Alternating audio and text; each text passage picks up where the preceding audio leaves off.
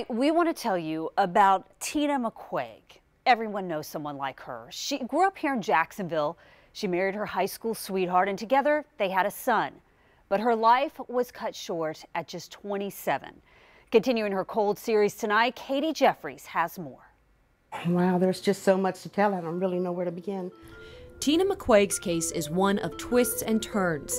She left work at Shands, which is now UF Health, just before 5 in the evening on March 15, 2000, but never arrived home.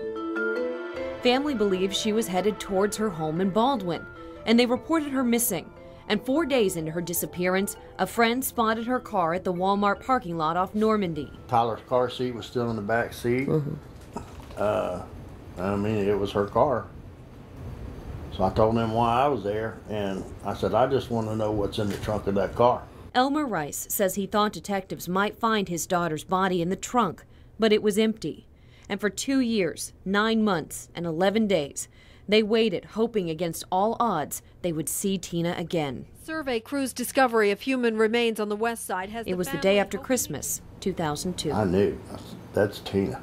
That's going to be Tina. Her father's instincts were right. It was Tina, found in a wooded area near Cecil Commerce. With the pain came a frustration. Her parents were anxious to see an arrest. We asked Sergeant Dan Jansen with the Jacksonville Sheriff's Office Cold Case Unit about this case. I have a detective assigned to that case. However, there's a lot of factors in that case that really I can't speak of at this point. Tina McQuaig's cause of death is listed as homicide by violence. And there are some people of interest in that particular case. However, I wouldn't feel comfortable commenting as to, what their involvement was. For 17 painful years, her family has waited for the day that the person that took Tina's life be brought to justice. Because somebody knows something. I know they do, and they've got to come forward. It's been too long. Tina needs justice. We need an answer. There is no statute of limitations for murder, so even the smallest piece of information could crack a cold case. If you know anything, please contact the Jacksonville Sheriff's Office or Crime Stoppers at 1-866-845-TIPS.